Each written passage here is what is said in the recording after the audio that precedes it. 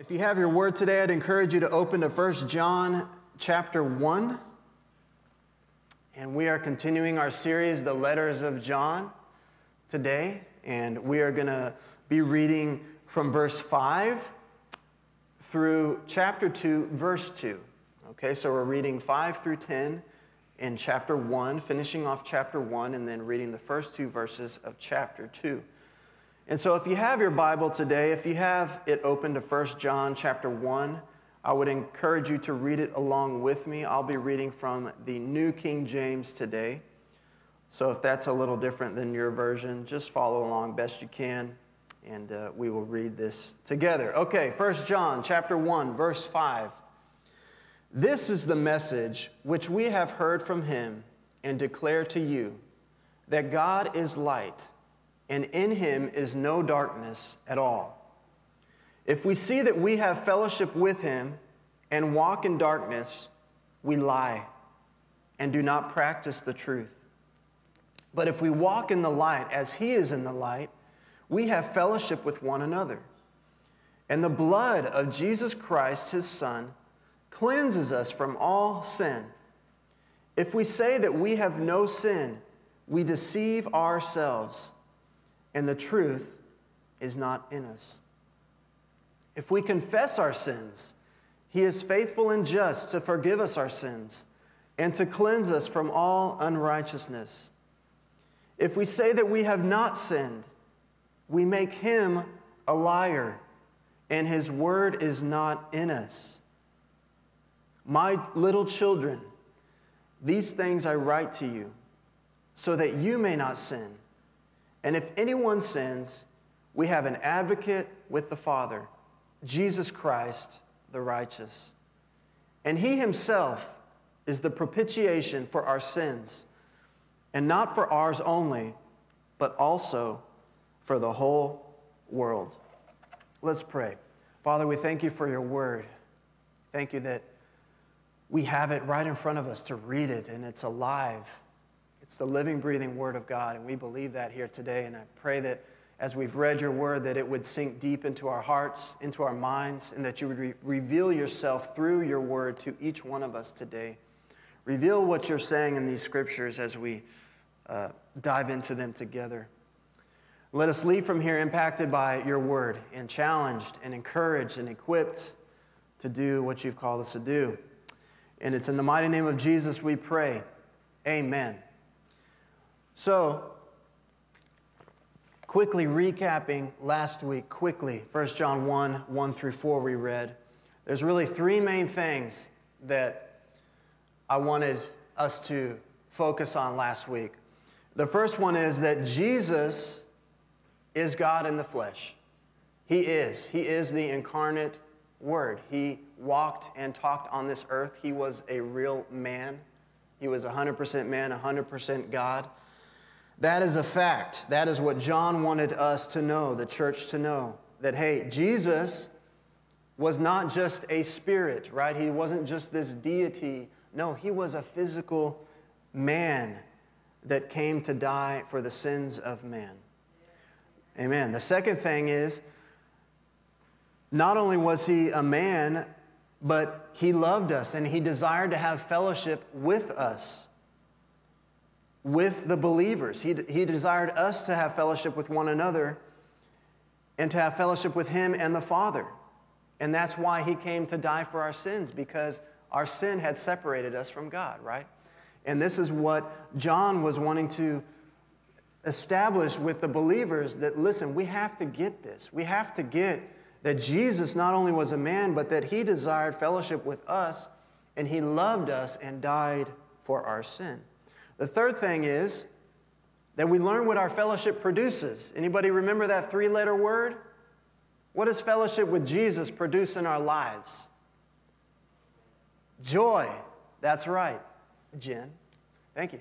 It produces joy in our lives, because when we have Jesus in our hearts, when we are in tune with the Lord, when we are following the Lord's commandments, when we are in fellowship with other believers, we can't help but be full of the joy of the Lord.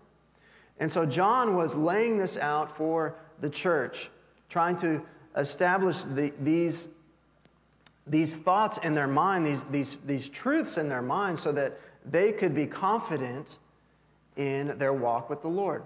And so for today, what we are starting to see through the book of 1 John is that this book is really written to provide an assurance of our salvation, right? Because there was a lot of false teaching spreading around. There was a lot of things being said. Remember, we talked about this idea of Gnosticism and what that meant about how the body and the spirit are kind of separate functions. They have no relation. And so, we only need to be concerned about the spirit, our mind, not so much about our body. And what this led to was that there was no consequence for what we did in our flesh. There was no consequence for what we would call sin, because there was no sin. Because if it was only up to what our spirit, how we thought in our minds, we could separate that from our bodies. And it erased the moral law, which we know God takes very seriously, because that's what put Jesus on the cross, was sin that separated us from God, from God's law. The Ten Commandments was God's way of revealing His holiness to us, was God's way of revealing that we fall short and that we need to be obeying certain commandments to show that we are in fellowship with God. And so there was this idea of Gnosticism that was very prevalent. And certainly today we have this idea. We have many ideas that are contrary to God's word. Many, many, many ideas that are contrary to God's word. And so it's important for the church in the first century, and it's important for us today to understand that our salvation is only through repentance of our sin, through faith in Jesus Christ, through His blood that was shed on the cross, that covers our sin, that reunites us with the Father. And if we don't get this truth about who Jesus was right, we miss the whole picture. We miss everything, right? We have to know that it's Jesus' blood that saves us. We have to know that it's the power of Christ that saves us from our sin. It's our repentance, right? This is essential for every Christian to believe. And so as a Christian, as we begin to see in this passage that we read, we must know that we are in a daily battle with an enemy. Certainly when we think of the enemy, we think of the devil, right? Satan, which he is. He is the enemy. He is roaming on this earth as we speak.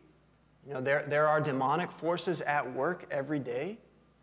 We might not see it with our eyes, but they are there. The Bible tells us that they are there. The Bible tells us we don't wrestle against princes and kings and principalities and powers. We wrestle against what? Against darkness, against the things that are not seen, right? And so it's important for us to be able to identify that the enemy is working. And how does he work in our lives? Hopefully he's not working in our lives, but there are times where he slips in, right? He tempts us. But what is it that he uses? Well, he uses this three-letter word called sin, right?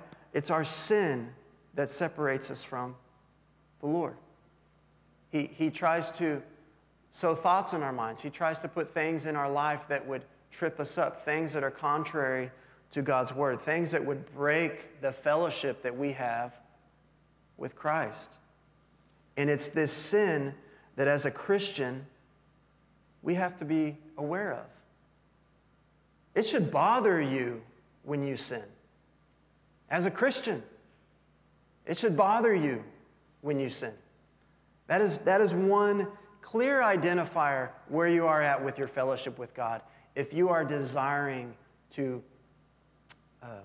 battle against your sin, those evil things that rise up in your spirit, right? Thoughts of anger, or put whatever there you want that you know is contrary to the Word of God. If you are not being convicted of your sin, where are you in your fellowship with Jesus? That is the question we need to be asking. So verse 5, I'm going to read it again. It says, "This is the message which we have heard from him and declare to you, that God is light, and in him is no darkness at all." So that first part, again, John is just reminding the church, listen, I was there. Jesus gave me this message. He spoke it to me and the other disciples. We were there when he ministered. For about 3 years, we walked and talked with Jesus. And by the way, I'm the only remaining firsthand account of who Jesus was. I saw him with my own eyes. I walked with him. I know what his audible, physical voice sounds like. Right? So John's reminding the church of this. And then the second part of verse 5, it says that God is light, and in him is no darkness at all. See, that word light, that represents God's divine and holy nature. It's not just talking about a bright light. It's talking about his divine, holy nature. And if God is divine, if God is holy, there can be no darkness in God. What does darkness represent? Well, it represents sin, represents human sin. And so we see this clear contrast that John uses between darkness and light. And throughout the book of John, throughout the book of 1 John, we see these uses of metaphors. And what it does for the believer is it makes it very clear to the believer of how to live. It makes it very clear that if we are in fellowship with Jesus, there should be no darkness. Because where the light is, we've heard this all the time. You go into a dark room, you flip the light on, what happens to the darkness? It flees. It's gone. Right? It can't hang on to its, it can't hang on, no darkness can hang on to anything and stay in the room as hard as it would try. Right? It's just immediately, by the authority of the light, the darkness is gone. And that's how it is with us as believers. If we are walking in the light, there should be no darkness. Now, does this mean that we never sin? Well, no, it doesn't. It does not mean that. And in fact, we'll get into that in a few minutes. But what I want to emphasize here is that this word light, it represents God's divine holy nature. It represents Jesus himself. In John's gospel, the same author of this book, John uses this phrase several times, and I'm just going to highlight a few of them. In John, in John chapter 1, verse 4 and 5, it says, "In him was life, and the life was the light of men.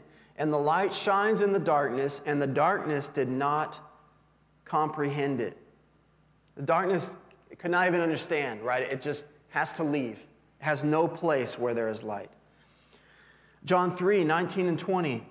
"And this is the condemnation, that the light has come into the world, and men love darkness rather than light, because their deeds were evil. For anyone practicing evil hates the light and does not come to the light, lest his deeds should be exposed." John 8, verse 12. "Then Jesus spoke to them, saying, I am the light of the world. He who follows me shall not walk in darkness, but have the light of life." See, Jesus makes it very clear that he is the light. And what does that mean? That means he is the righteousness. He is divine. He is holy in nature. And if we are following Jesus, we are walking in the light. So our lives should be pictures of holiness, right? We are not perfect people, but we should be reflecting Christ, right? People should be seeing our lives, seeing the fruit in our lives and be saying, okay, there's something different about him than me. There's something that he is holding on to, that some kind of foundation that he is standing on that is different than what I'm standing on, right? We should be projecting the light of Christ. And what is that light? That light is holiness. That light is righteousness. And so we have this this idea of deductive reasoning, basically, because if God is light, it follows that he cannot contain any darkness, right? We've established that fact. And so this shows that God is clearly a holy God, a perfect God, void of any kind of darkness or unrighteousness, spiritual and moral perfection.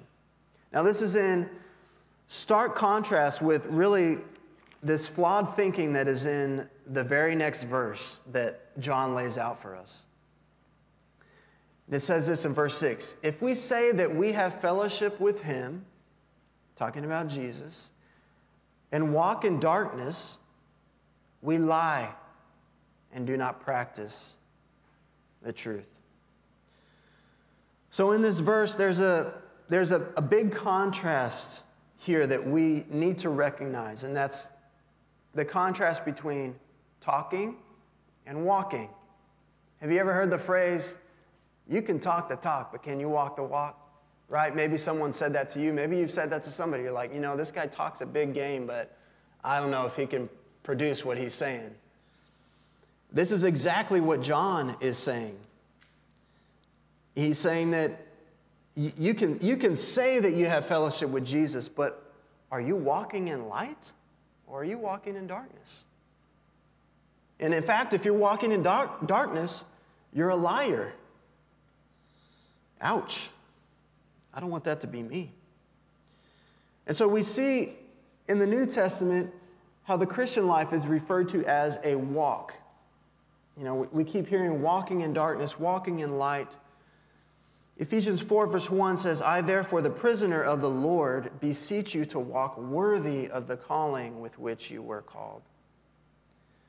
Ephesians 5:8, this is the Apostle Paul. For you were once darkness, but now you are light in the Lord. Walk as children of light. He's saying walk following the Lord, following Jesus. This is the mandate of Christians, to walk in righteousness. Colossians 1:10, that you may walk worthy of the Lord, fully pleasing him, being fruitful in every good work and increasing in the knowledge of God. We need to be living in a way that's worthy, right? That God takes pleasure in, right? That he can look at us and say, that is my child. They are following me. It's very important that we have a desire to walk in the light. 1 Thessalonians 2 verse 12, that you would walk worthy of God who calls you into his own kingdom and glory. Now, certainly we know God's grace covers sin, right? And we all sin, we all fall short, and there's forgiveness, right? God forgives us of our sin. But we should be walking worthy of the God who calls us into his kingdom and glory. We should have a high expectation of how we need to be living as Christians. God expects it of us. And in fact, it's how we gauge our fellowship with God. How do we know that we know that we know that we are saved? Is it by praying a prayer in VBS when you were 3? Is that how we know that we know?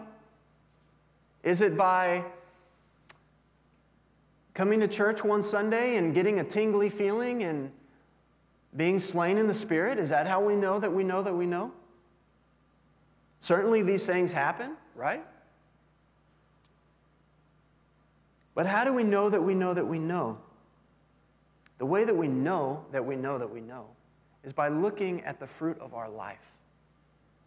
Is the fruit of our life a product of walking in light or walking in darkness? This is how we know that we are true followers of Christ. This is why it's so important that we desire to walk in the light. This is why when John says, if we say we love the Lord, if we say that we are in fellowship with Jesus, but our life is a mess and we're living in unrepentant sin, we're living a lifestyle of darkness, we are lying. This is what the Bible tells us. We are not practicing the truth. And so in light of this thought, when we think about sin, we have to do something with sin. And as a Christian, really as any human being, there are three things in regard to sin that a human has a response to, right? A human being has a response, a certain response in regard to sin. And the first one is not good. And this is something that, unfortunately, a lot of professing Christians and even a lot of Christians struggle with. When sin comes, when we are tempted, when things latch onto us in our carnal flesh, sometimes as Christians, the easiest thing to do is to cover it up, to hide it. Right? We try to hide our sin. Why? Because we might be embarrassed, we might be ashamed, we might know it's wrong, and we try to hide it, right? Sin arises up in our lives, and maybe we're the only ones who know about it, and we try to hide it. We think, you know what? I got this under control. I can still live for the Lord in this area or this area. But you know, this little sin over here, it's okay. I'll just keep it in check, right? Sin is death. Bottom line, sin leads to death, right? You can keep a tiger chained up in your bedroom and think that it's going to be okay unchecked. Eventually, that tiger, in its persistence, seeing you there, day after day, is going to want to attack. It's going to want to give all it can to break from that chain and wreak havoc in your life and kill you, right? It's kind of a crazy example, having a tiger chained in your room. Think of any threat in your life that would threaten your actual livelihood, keeping it close to you and leaving it unchecked. Put whatever you want there. Eventually, if you leave that unchecked, it's going to kill you. It is going to kill you. Sin is the same way. And the devil is so clever because sin starts very small. Usually it starts up here. It's not even tangible yet. It starts in your mind. How does it get to your mind? Well, sometimes it gets there through your ears, through your eyes, through things that are spoken. And these seeds of sin have to be eradicated from our lives. We cannot leave sin unchecked. We cannot leave sin undealt with in our lives because eventually it's going to spread, right? It's like a fire. It's like a cancer. And it leads to death. The Bible tells us this, that sin leads to death. In fact, our sin killed Jesus. Our sin put Jesus on the cross. This is the message of Christianity, that our sin was so severe that the actual Son of God had to die on a cross and pay for our sin. That's the effect that sin has on all life. So, don't be deceived. Don't be deceived that your sin can just go unchecked, okay? God is not deceived. God knows. You can't hide it from God.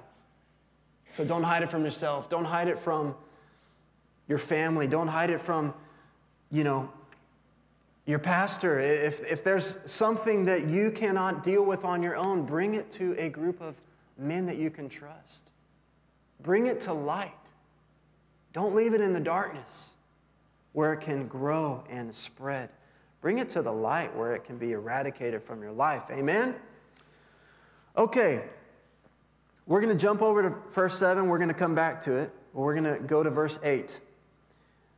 If we say that we have no sin, we deceive ourselves, and the truth is not in us. So God's word's very clear. If you say you're a Christian, that doesn't just make you a Christian. I used to work at a company where I had several friends who I would talk to throughout the years being there. I was there about, 5 years? 7 years? Sheesh. 7 years. And I was able to share the gospel with many people there and had very interesting conversations because y'all know when you work in a secular job, most of the people you talk to, their worldview couldn't be any farther from your worldview or the worldview of a Christian. And it makes perfect sense, right? The conclusions they come to me seem so off the wall. But it's understandable because they don't have a foundation of God's word. They don't have a revelation of who Jesus was. And so, all that to say, there were several when I would share the gospel and get to this very important word, repentance. It was something that they would try to dodge. It was something that they would try to say, but I'm good. You know, I go to church every now and then. I know a couple of verses in the Bible. And so they were trying to say that they were ultimately a good person, right? If you do enough good, some of the bad it kind of evens out, right? If I do more good than bad, I'm good, right? If I do good things that I see other Christians doing, God will be pleased with that. That's enough. I go to church sometimes, I'm kind, I give to the poor, I give to the homeless, I take care of this widow down the street. There's so many good things that I do. That doesn't mean that you are not a sinner. We are all sinners. In verse 8 it tells us, if we say we have no sin, we deceive ourselves. But it's not just John who says this. Jesus addresses this in the book of Matthew chapter 7, verse 21. Jesus says, not everyone who says to me, Lord, Lord, shall enter the kingdom of heaven, but he who does the will of my Father in heaven. So it's this whole idea of you can talk the talk, but can you walk the walk? Right? Our walk should back up our talk, bottom line. This is how we know that we are true followers of Jesus. Verse 22, many will say to me in that day, Lord, Lord, have we not prophesied in your name, cast out demons in your name, and done many wonders in your name? Right? You can add anything good to this question, right? Lord, I did this. I gave to this charity. I helped the homeless. I did all this good. I donated a kidney. You know, whatever you want to fill that with, that you in your flesh think is a good thing. In verse 23, Jesus said, I will declare to them, I never knew you. Depart from me, you who practice lawlessness. Unfortunately, that's going to be a reality for a lot of people. When they pass from this life to the next, a lot of people will have a very rude awakening to the reality that sin produced in their life, to the reality that unrepentance produced in their life, which is what? Separation from God. See, that's what eternity is. Eternity is either in the presence of God, which God is holy, God is righteous, God is everything good, or it's separation from God, which is the opposite of that. Heaven is going to be everything good. No pain, no suffering. What's the opposite of that? Pain and suffering. So for the unbeliever, for those who have not put their faith in Christ, who have not repented of their sin, this is their final destination. This is what Jesus says. You can go to church, right? You can say, Lord, I prophesied in your name. I even cast out demons in your name. Jesus said, I never knew you. Depart from me. We have to realize that we are sinners. We have to realize that. That without the blood of Christ, without Jesus coming into our hearts and transforming our lives, we are dead in our sin. We are separated from Christ. We cannot be deceived. We cannot let others be deceived. This is what a follower of Jesus looks like. It's not just talking the talk. It's not just lip service. It's walking the walk. Is my life a reflection of Christ? Is my life reflecting the light? I hope it is. Verse 10. If we say that we have not sinned, we make him a liar, and his word is not in us. So how do we make Jesus a liar? Well, Romans 3:10. As it is written, there is none righteous, no, not one. So we have Paul telling us this. We have John telling us this. We have Jesus telling us this, that we are sinners. There is no one righteous. It's impossible to be righteous apart from Christ. Romans 3:23, for all have sinned and fall short of the glory of God. You see, this is what the gospel message is all about. God is on one side. We are on the other. There's a chasm in the middle. We cannot get to God because we fall short of his glory and holiness. And we needed Jesus to be the propitiation, which is what we read at the end of this passage. He is our advocate, right? He is that bridge that joins us to the Father. He is our Redeemer. Amen. Verse 7, we're going to read verse 7 and 9 together. But if we walk in the light as he is in the light, we have fellowship with one another. And the blood of Jesus Christ, his Son, cleanses us from all sin. Verse 9, if we confess our sins, he is faithful and just to forgive our sins and to cleanse us from all unrighteousness. See, the free gift of salvation is here available to all of us. But we must confess our sins. We must repent of our sins. Say, Lord, I fall short of your glory. I repent of my sin. I turn from unrighteousness. This is necessary in order for the blood of Jesus to wash your sins away. For us today, we must repent of our sin. Now, I had mentioned earlier that there are 3 things regarding sin.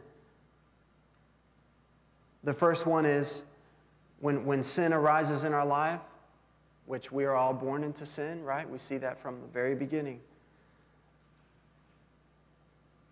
One thing that some of us do that I've been guilty of in the past is covering sin, right? The second thing,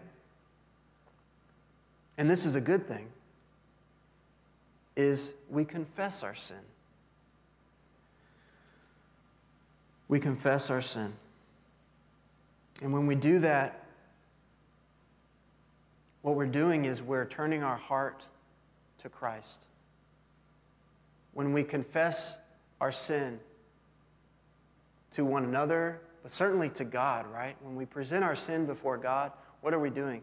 We're saying, God, I'm sorry.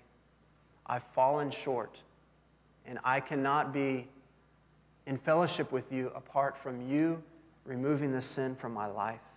Help me, Lord. Right? This is what confessing our sin is about. This is what true repentance is about. We first have to realize that we fall short of God's glory. And when we confess our sin, what does it say happens? It says that Jesus is faithful and just to forgive our sins and cleanse us from all unrighteousness. This is how it happens. This is how we overcome sin. We first have to confess it, present it to the Lord in repentance. The third thing is what we just read in verse 9. We can conquer sin. Right? We confess our sin, and the best part about it is that we can conquer and overcome sin. Chapter 2, verse 1 says, "My little children, these things I write to you, so that you may not sin. If anyone sins, we have an advocate with the Father, Jesus Christ the righteous, and he himself is the propitiation for our sins, and not for ours only, but also for the whole world." That word propitiation, in this instance, what it's referring to is satisfying God's holy law. Right? Jesus himself is what satisfies God's holiness on our behalf. This is what Jesus is for us. That for all who would repent of their sin, the price of their sin has been redeemed, has been paid for by Jesus Christ. We have the power to overcome sin. And it's not in our own works, right? It's not in our own strength. It's with the power of Jesus Christ. It's with the power of the Holy Spirit living inside each one of us. You see, when we turn to Christ, when we repent of our sin, when we bring our sin to light, repent of it, and turn to Christ, His Spirit dwells within us. And His Spirit gives us power. Sin is powerful, right? Sin leads to death. We've talked about that a little bit. Death is a powerful thing. No one can resist death, right? We are all mortal beings. There's nothing we can do to prevent death because death is powerful. And what is sin? Well, sin is death. Sin leads to death. Sin is powerful. But you know what's stronger? The Holy Spirit. Jesus living inside of us. Jesus equipping us through His Word, through His Spirit. We have the mind of Christ. The Bible says that we are now a new creation in Christ. And being a new creation, we have the power to conquer sin. That word conquer is not to subdue sin, right? Or to put it at bay, right? Or to chain it back up and put it to the side. No, that word conquer means defeat. It means it is no more. It is done. It is over. We have won the battle over sin. And this is so important for us to get today because there are some sins that are easy to eradicate. And then there are some that are difficult, right? Maybe they've taken root in our life. And so it's important that we know that we have the power through the Holy Spirit to conquer sin, to break those chains from our life. The enemy wants us to think that we are stuck in our sin, that it's just a crutch that we have, that it's just a problem we have and we just have to deal with it. We don't. We don't have to live in sin. We don't have to live in bondage. Jesus came to save us from that. Jesus came to free us from sin. It says that we were a prisoner to our sin, but Jesus came and broke those chains.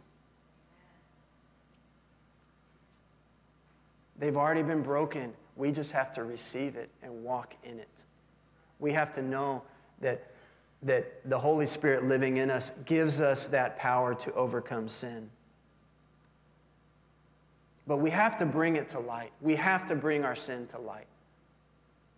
This is how we kill sin. This is how we overcome and conquer the sin in our lives.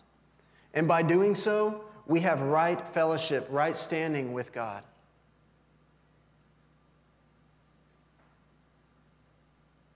Is your desire to conquer sin greater than the temptation that you have to sin?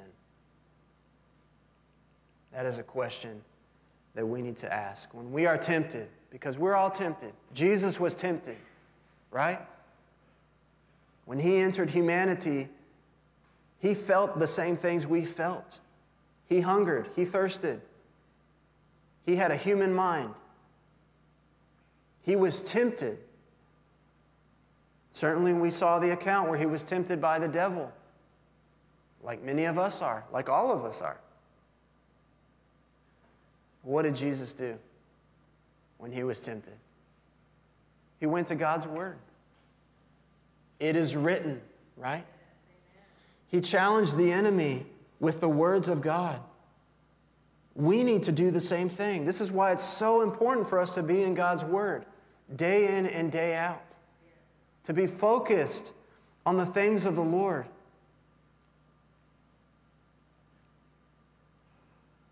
God gave us a mind for a reason. But you know, our mind, it's constantly filled with things. We control what we fill our minds with. As a Christian, we need to have a desire to fill our minds with the things of the Lord. Because when we don't, we're opening the floodgates for the enemy to come in and wreak havoc in our lives. Going back to hidden sin, I just want to touch on this really quickly. Your hidden sin, my hidden sin, our hidden sin doesn't just affect you. It affects your family. It affects your church. It affects every aspect of your life. And the more you let that fester, the more you let that be, the more pain you're going to eventually cause your family and your church. And so I just want to emphasize that, because it is a lie of the enemy that you can just let sin go unchecked. It's a lie of the enemy. It is a flat-out lie. Because the enemy knows what sin produces death. So for us, we need to know that God has given us the power to conquer sin. Romans 6 through 7, this is the last verse we're reading today. For we know that our old self was crucified with him, so that the body ruled by sin might be done away with, that we should no longer be slaves to sin, because anyone who has died has been set free from sin. We have been set free from sin. You have been set free from sin. You're not enslaved to your sin. You have been set free by the blood of Christ. Amen. Let's pray. Father, we thank you that you have given us the power to overcome sin. Lord, your Spirit leads us and guides us every day. Help us to be in tune with your Spirit. Help us to be open to receive from you daily. Help us to be in your word, in prayer, thinking on things of righteousness, thinking on things that please you.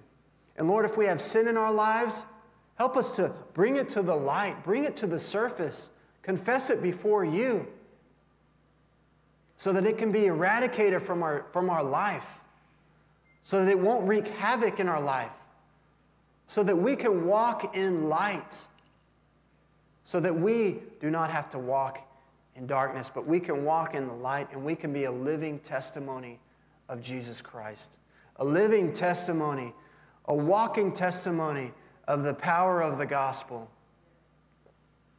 And it's in the mighty name of Jesus that we pray. Amen.